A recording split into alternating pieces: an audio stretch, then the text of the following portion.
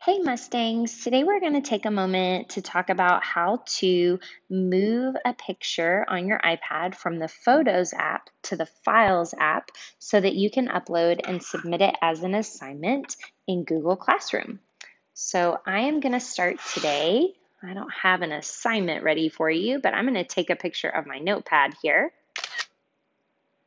And I use the camera app for that.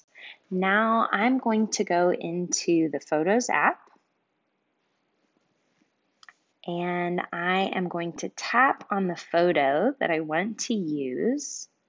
Once I've opened the photo, I'm going to click on this drop-down menu for options and go all the way to the bottom. Towards the bottom, there's an option that says Save to Files. That's what I want to choose right there.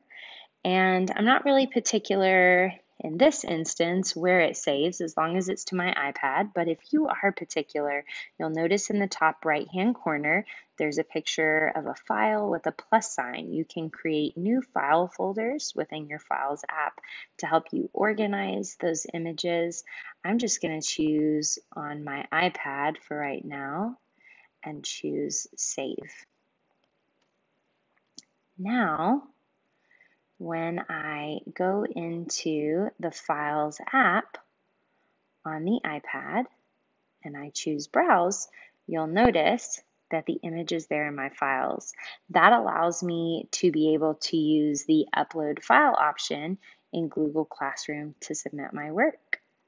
If you have more questions, stay tuned because there are many more video tutorials coming.